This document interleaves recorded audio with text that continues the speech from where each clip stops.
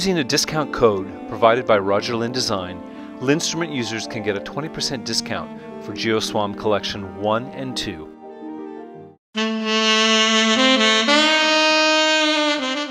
This is a video application note to show you how to redeem the code for the GeoSWAM Collection 1 and 2 discount, and also how to set up the LinnStrument to work with GeoShred.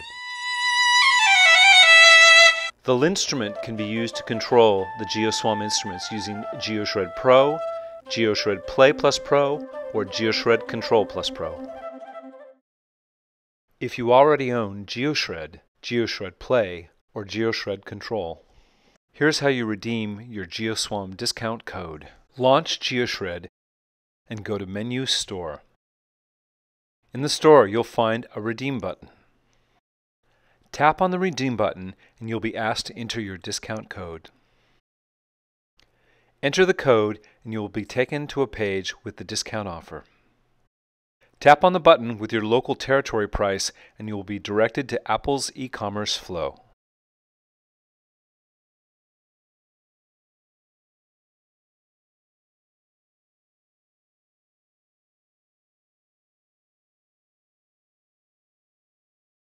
If you don't own GeoShred, you can get GeoShred Control for free, and you can enter your discount code during the first launch. This QR code will take you to where in the App Store you can find GeoShred Control. Tap on the Get button to install GeoShred Control. When you first launch GeoShred Control, it will ask you if you have a promo code. Enter your code, and then eCommerce is the same as the previous example. Now let's look at how to set up the LinnStrument to work with GeoShred. So here's the setup for the LinnStrument controlling GeoShred. We have the camera connection kit, which allows USB MIDI to go from the LinnStrument to the iPad through Lightning, and also audio goes to a speaker. If you go here and look under Global Settings, you'll see right here that under this column here, the LED is lit up. That's USB, so MIDI is going out through USB. And then in order to configure the LinnStrument to be speaking MPE, you go to Pre-Split Settings, and in the first row for channel per note, if you hold this down for a long press, it will configure the whole LinnStrument to be speaking MPE. On the GeoShred side, what you want to do is you want to go to Menu, MIDI, and you're going to want to select MPE channel mode.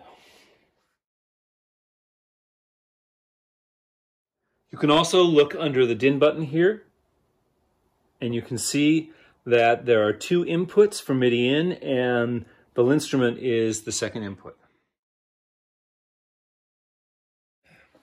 So I have the Geo tenor sax set up here to be played from the LinnStrument. I'm going to put it in finger MPE expression mode, and I'm going to turn on the growl so that when I press hard, I get a growl. And let's just take a look at what it sounds like.